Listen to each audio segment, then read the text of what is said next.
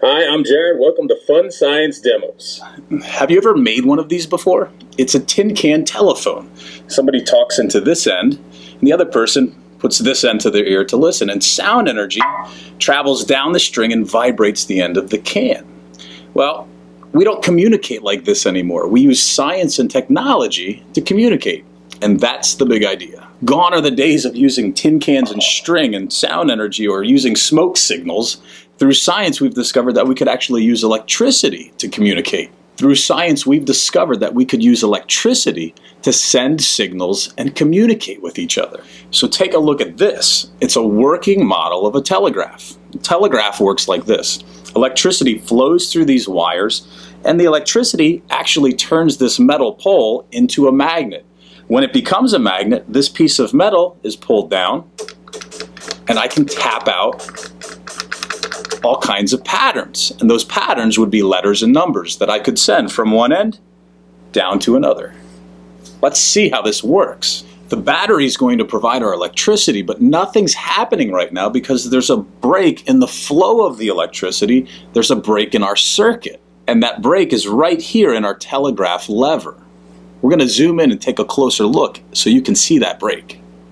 So when I push down on this telegraph, the circuit is complete. Electricity can flow through the wires. It makes this metal pole into a magnet. That magnet attracts this piece of metal, allowing me to tap out a pattern of letters and numbers. Let's see our telegraph in action. Here we go.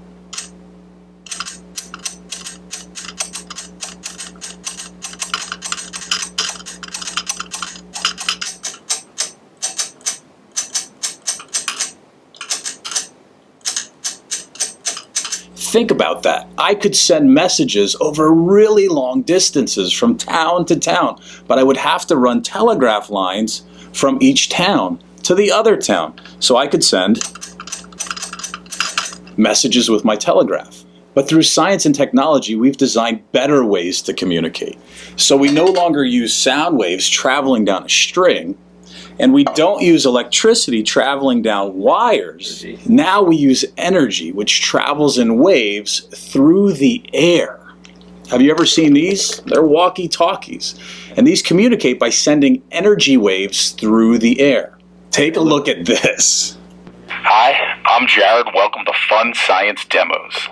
How did that work? Well, energy waves were sent through the air from one walkie-talkie to the other. But there's a problem with this kind of communication. If these walkie-talkies are too far apart, they won't work, and I can only talk to one person at a time.